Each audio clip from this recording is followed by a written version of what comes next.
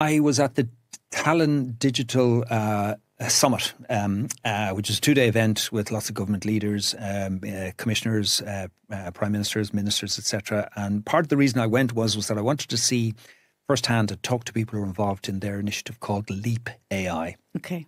So what they've done is they've come up with a deal or an arrangement with Google for Gemini and with OpenAI for ChatGPT.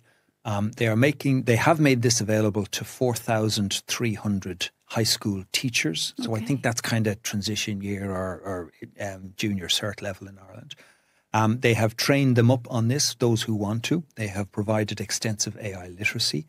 They host these 2 large language models natively, so they're not hosted in Silicon Valley.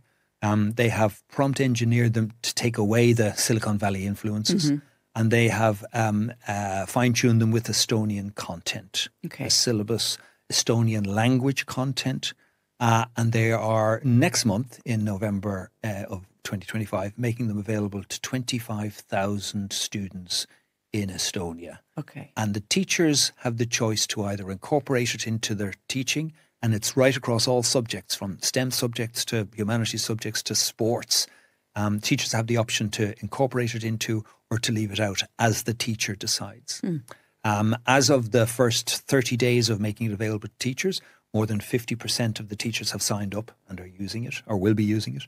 And the expectation is that'll rise to about 60 or 70% by when it's made available to the students. So what does that mean? That's like, a national rollout of what, I did on a very small basis, Yes, and a very limited basis. The rest of us. Yeah.